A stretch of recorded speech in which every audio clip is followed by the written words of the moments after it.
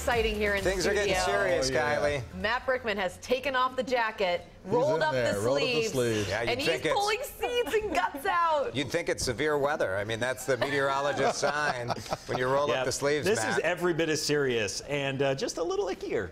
Just a little bit. So we don't know what your design is yet. Nope, big secret. Can you give us a hint? You'll like it. Okay. Not a helpful hint. You are being trained. It is relevant to your interests. Okay. This is Pumpkin also less Nights. helpful. You've got the Pumpkin Nights team over there. That's a new event at the State Fairground. Oh my gosh. And we have two professional carvers showing Matt, and Matt is the competitive nature is taking charge. Oh yeah. They're very fast. They're very efficient. But they're professional carvers. They're I'm all elbows here. It's, No. 1,000 hours, you know. 1,000 hours. They have a lot of practice. All right, we will talk with them later. We'll check in with our carvers to see how they are doing, and we're going to get some pumpkin seeds, it looks like. I hope right? so. Yeah. Good. I'm just impressed. Whenever I try and carve a pumpkin, it's like a 4-hour ordeal. Right. Just trying to get through everything. So they look great. Well, you look concerned. I didn't mean the final result of it. It looks fantastic. I'm excited. Thank you. That's right. Matt has been carving pumpkins. Wow. We'll check in with the other two professional jack-o'-lanterns. Oh, the big reveal. And then, of course, Brickman's. Gotta buff it up. It's kind of spooky. Oh. I'm impressed he got nothing on his shirt. Yeah. Look at the spooky side. We are going to show you Matt Brickman's pumpkin. We've got it all lit up there. That's right. We're doing this in the dark for a good reason. Now okay. we're back. All right. There we go. Matt Brickman has been working throughout the show. All day. With the team from Pumpkin Nights. And they joined the Color Run, or they were part of the Color Run, and they started this for here in the Twin Cities. So this is a really cool new event that we have coming this year. I want you to meet Chelsea Kaysen, who is the Pumpkin Nights event director and artist, along with fellow artist Emily Hayford. Nice to have you both with us. First of all, how did Matt do?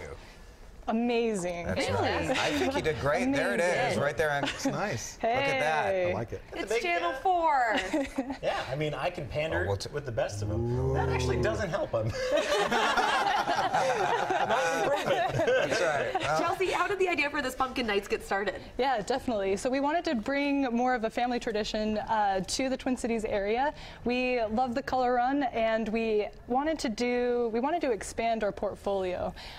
So we decided we all loved Halloween, so we decided to create 12 magical worlds of Halloween fun down at the Minnesota State Fairgrounds and bring it to you guys. You guys are the first appearance here in the kitchen. This is great. What are people going to see when they get out there? What I mean, besides 2,000 pumpkins? They'll see funkins. Yeah. They'll see funkins. What's a funkin? So a funkin is a foam pumpkin. We use foam pumpkins so that they last for the entirety of the event. And also the squirrels down at the Minnesota State Fairgrounds are pretty vicious. Yes. That's really cool. Yeah. Emily, you are an artist. How did you get into pumpkin carving?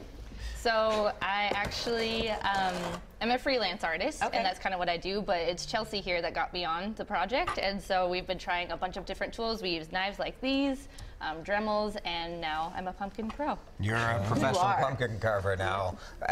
Matt, what kind of tips did they give you on you seem to have a large variety of tools. So they said take it nice and slow, and I did the opposite. I was worried about time. I started sweating. I took clothes off, and I just worked myself into a panic.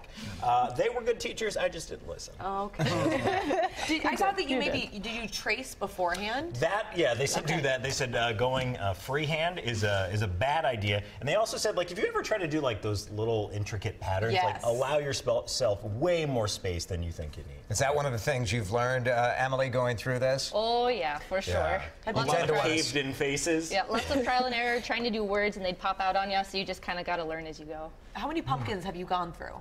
Well, over 3,000. Have you carving? Not me personally, with our team of artists and other people, but That's a definitely lot of had-handed. I feel like, is the worst part the kind of de-gooping the pumpkin? The best part about Funkins is they come hollowed out. Yeah, the gutting process was messier and more time-consuming than I remembered. That's my least favorite. What happens to the seeds? Oh, Fred We're going to roast them. All right. There will be more than these displays, though, out there, right? Yeah, so there'll be 12, we have 12 lands that we call them, or 12 worlds. All have a different theme, and they're across a half-mile path, and lots of color, lots of pumpkins, lots Family of friendly? Yeah, of course. Anyone at any age will love it. Yeah. Is it scary? It's Are there not. people? Okay, that's No jump scares. I love Halloween. Family doesn't want to be scared. I don't like people scares. jumping out at me. Here's the deal. Pumpkin Nights Twin City starts tomorrow and goes all the way through Halloween at the State Fairgrounds. Kids under 3 are free. Kids 4 to 12 and seniors are $16. Adults are $20. You can buy a family pack for $64.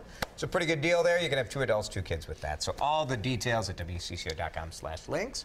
Good luck to you guys. First year. I think this is going to be a lot of fun. Thank you. I'm going to Thanks, join you guys. out in the early morning, the dark hours next week. So we'll show you even more about it. Very